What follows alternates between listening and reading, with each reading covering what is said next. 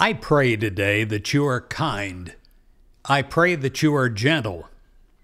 I pray that you are compassionate in all your associations with other people. It says in Ephesians 4, verse 32, "Be kind to one another, tender-hearted, forgiving one another, as God in Christ forgave you." Your kind words, your kind actions, your gentle manner, and compassionate spirit, they are avenues for sharing God's love with others. In all your associations, you have opportunities.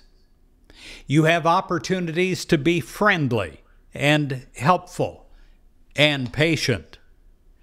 By treating others with kindness and patience, by treating others with kindness and gentleness, you are demonstrating God's love in action through you.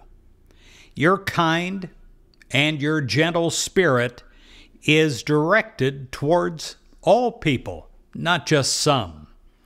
You treat others, all people, with kindness. And seeming barriers dissolve as God's love and care are expressed through you as you. The gentle touch of kindness, it enhances all of your associations with other people. Your kind and your gentle spirit allows you to appreciate the needs and the desires of others. You are compassionate and you're tolerant and you're understanding. You are able to express God's love unconditionally through all your kind words and thoughts and actions.